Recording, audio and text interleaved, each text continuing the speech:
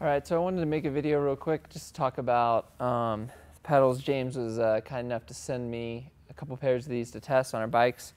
So unlike your traditional pedal, the size of them is way bigger. So I got Matt here to demo, so go ahead and put your foot on the pedal. You notice when he does that, he can adjust his foot forward or back a little bit, but regardless of exactly where his foot is, and usually we instruct people to put it right in the middle, he's going to have most of his foot on that pedal. So he's not going to just have, like your traditional pedal that's much smaller, you're going to just have either just your forefoot or your midfoot or your heel, but not the whole thing on there. So what tends to happen, especially on the spin bike or the Airdynes, is that you tend to get all the pressure in your quads or your hamstrings. You have a hard time kind of using your whole leg.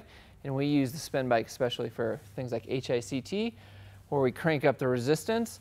So Matt's going to demo, so resistance is way up there. And then he just does about 40 or so cadence per minute.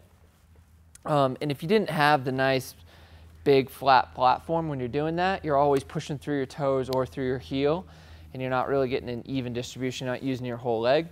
So that's been our feedback from clients so far and personally.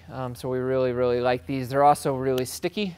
And if any of you guys know, if you sprint on the Airdyne bikes, your foot will slip off a lot of the time, especially when you start, which is really annoying. With these guys, that's never going to happen. So it's been a huge upgrade for us.